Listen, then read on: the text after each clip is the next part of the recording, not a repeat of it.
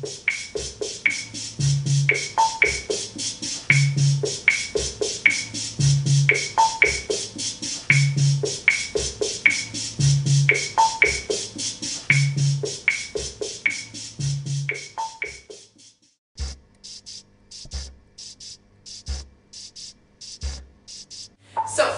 Sideman is going to play some broken down tango, and we're going to take a closer look at what's going on with the tubes inside of the tone generators. Now up in this corner here, we have an EC92, and this is a very important part of the circuit because this tube is in charge of generating all the signals required to make all of the Sideman sounds. So in a way it's sort of like genesis of sound synthesis inside Sideman 5000.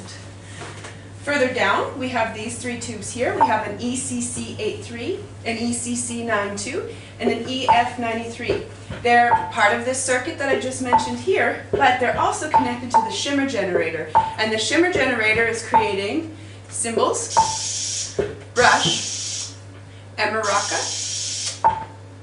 Now, if I pull out the EF93, see here, it's like pulling out one of Sideman's teeth, yeah.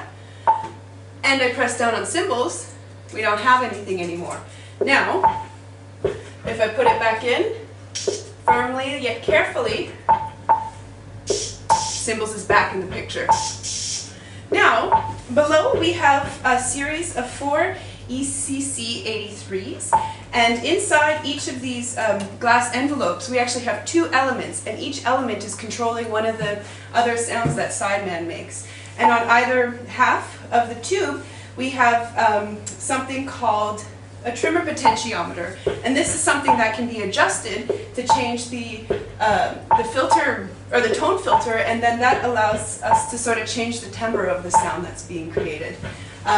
What's cool about this trimmer pot is it's got a specific little spot for me to jam my screwdriver in, and I can do that here. Right now I'm affecting tempo block. Let's see.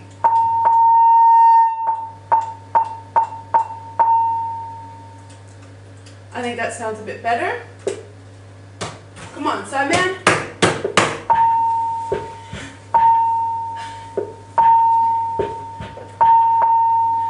Now, lastly, up in this corner here, we have an ECC83, and this section of the circuit is for preamplification. So all of the signals that are being generated inside this part of Sideman end up over here where they get boosted once before going down over to the amplifier.